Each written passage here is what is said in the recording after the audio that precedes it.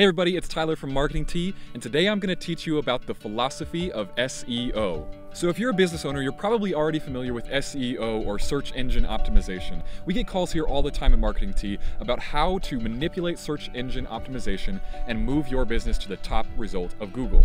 But 9 times out of 10, when someone calls us and wants to talk about SEO, we end up talking about proactive marketing, and that's what we're going to talk about today. So at Marketing Tea, our philosophy is that your marketing should be proactive, not reactive. So SEO would fall on the reactive side of marketing, where something like social media and content marketing, that would fall on the proactive side. So essentially what we mean by this is that there's 2 ways for a consumer to find your business.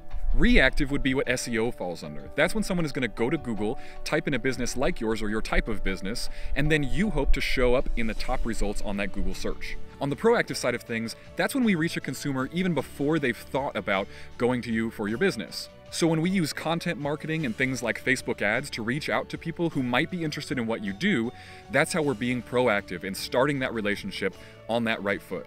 So instead of competing for the top spot on Google, someone has already found you, learned about your business, connected with you on another platform, say social media, and then they know exactly what to search for when they come to Google.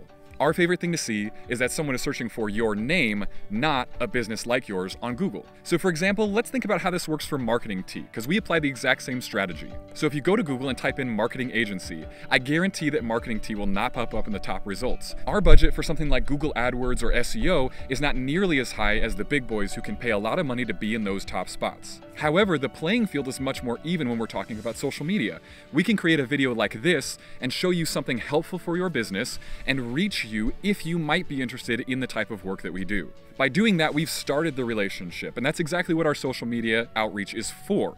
Once we've started that relationship, if you're interested in our services, it's as easy then as typing in the name Marketing Tea on Google. You'll find our website, you'll find our social profiles, you'll find a way to connect with us. So in the same exact way, we encourage all business owners to look to the proactive side of marketing, because here at Marketing Tea, that's our philosophy. The absolute, hands down, best way to build a relationship with a new potential client is to use proactive marketing. So there you have it, the Marketing Tea philosophy on proactive versus reactive marketing.